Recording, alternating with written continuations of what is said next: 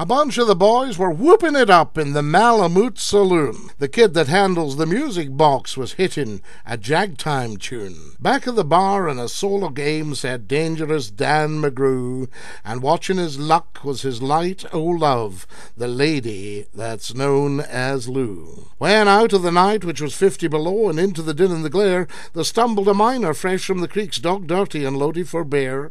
He looked like a man with a food in the grave, and scarcely the strength of a louse. Yet he tilted a poke of dust on the bar, and he called for drinks for the house. There was none could place the stranger's face, though we searched ourselves for a clue. But we drank his health, and the last to drink was dangerous Dan McGrew. There's men that somehow just grip your eyes and hold them hard like a spell, and such was he, and he looked to me like a man who had lived in hell, with a face most hair and the dreary stare of a dog whose day is done, as he watered the green stuff in his glass, and the drops fell one by one. Then I got to figuring who he was and wondering what he'd do, and I turned my head, and there watching him was the lady that's known as Lou. His eyes went rubbering round the room, and he seemed in a kind of daze, till at last that old piano fell in the way of his wandering gaze. The ragtime kid was having a drink, and there was no one else in the stool, so the stranger stumbles across the room and flops down there like a fool. In a buckskin shirt that was glazed with dirt he sat, and I saw him sway. Then he clutched the keys with his talon hands. My God, but that man could play. Were you ever out in the great alone when the moon was awful clear, and the icy mountains hemmed you in with a silence you most could hear, with only the howl of a timber wolf, and you camped there in the cold, a half-dead thing in a stark dead world, clean mad for the muck called gold, while high overhead, green, yellow, and red, the north lights swept in bars?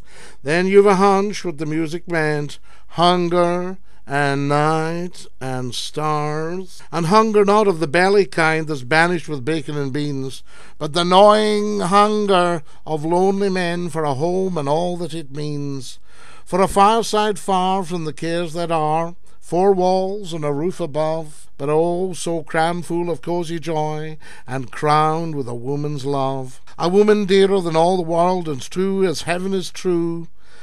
God, how ghastly she looks through her rouge, the lady that's known as Lou. Then on a sudden the music changed, so soft that you scarce could hear, but you felt that your life had been looted clean of all that it once held dear, that someone had stolen the woman you loved, that her love was a devil's lie, that your guts were gone and the best for you was to crawl away and die. 'Twas the crowning cry of a heart's despair, and it thrilled you through and through. "I'll guess I'll make it a spread misere," said dangerous Dan McGrew. The music always died away, then it burst like a pent-up flood, and it seemed to say, "Repay, repay," and my eyes were blind with blood. The thought came back of an ancient wrong, and it stung like a frozen lash, and the lust awoke to kill, to kill. Then the music stopped with a crash, and the stranger turned, and his eyes they burned in a most peculiar way. In a buckskin shirt that was glazed with dirt he sat,